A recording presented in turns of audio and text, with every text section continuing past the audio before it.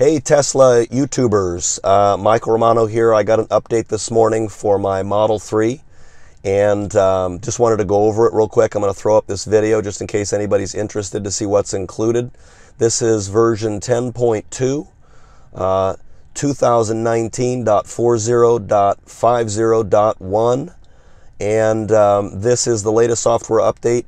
I'm not sure how widespread this update is. Maybe everybody got it, but just in case it hasn't come to you yet, I thought I'd go over some of the notes to show you what is included. The update took about 25 minutes.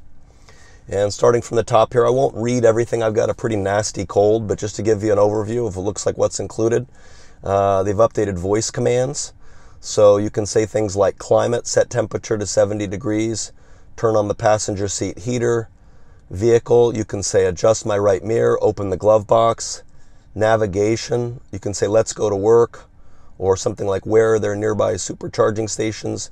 Media, you can say play the Beatles. I think that's always been there. I like this. This is actually great. One of the examples they give, search for Joe Rogan podcast. Yeah, rocking the Rogan podcast.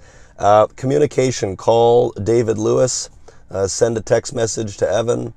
And then other, show me the rear camera, open autopilot settings. So looks pretty interesting. I'll have to fool around with that later.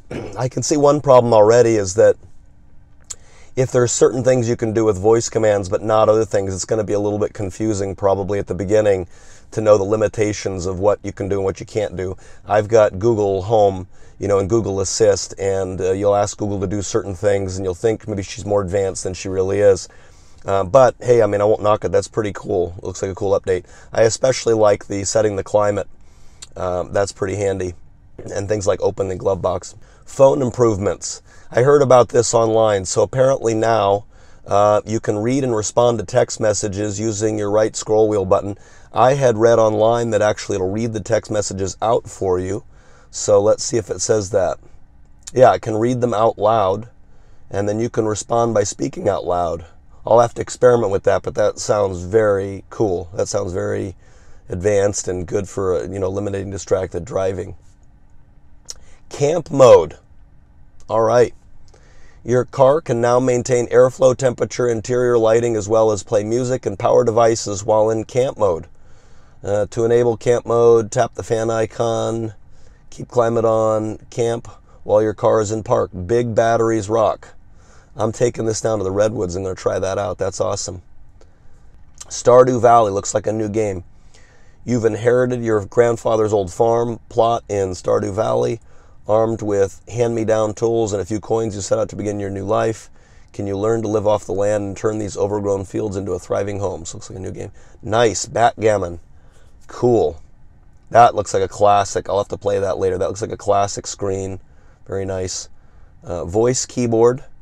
You can now use dictation to input text in your car. Simply tap the microphone icon on the keyboard to input text to a text via a voice control.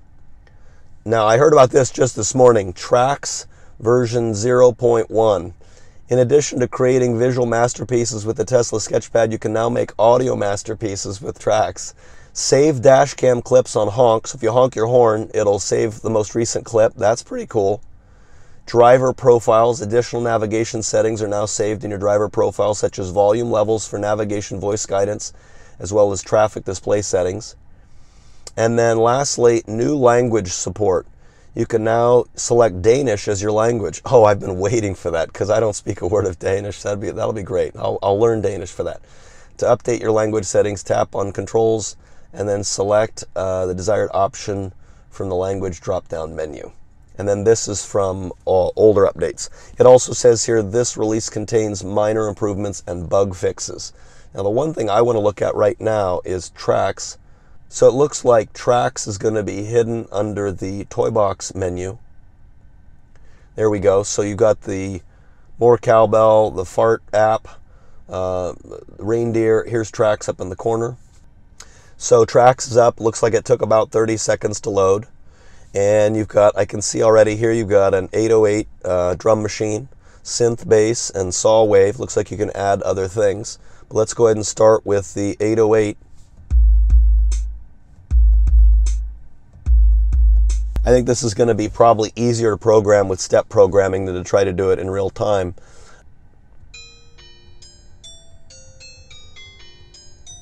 There's a glockenspiel. Here is a saw wave. It's actually got polyphony. That's pretty cool. At least 3, 4, 5. Wow. So under the selection of instruments, there are beat samples, drums, guitar and bass, keyboards, strings, synths, winds, and others. You got to see what others. Burst noise, choir, koto, lasers, siren, starship, synth brass, tenor sax, and vocal synth and vocal ooze. Let's do vocal ooze.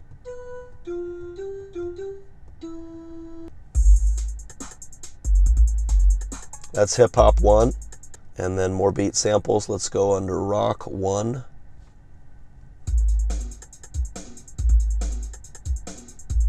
So it looks pretty straightforward. It doesn't look very sophisticated. It's not quite GarageBand, but it's a free update.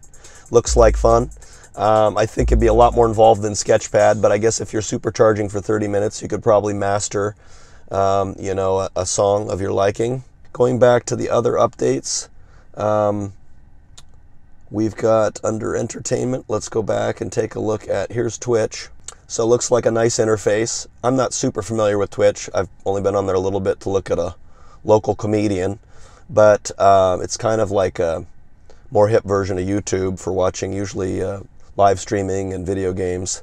So back to the updates here, the overview.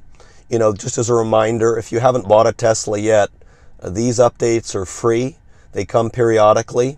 There isn't a set schedule. It's kind of like Christmas when they randomly sort of pop up.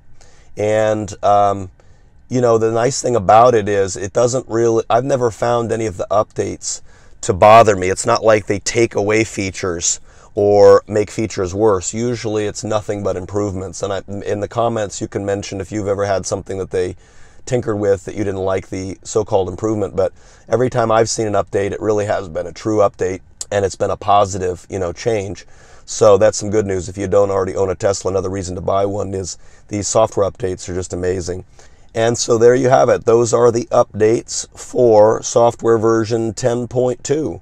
Again, 2019 4050.1.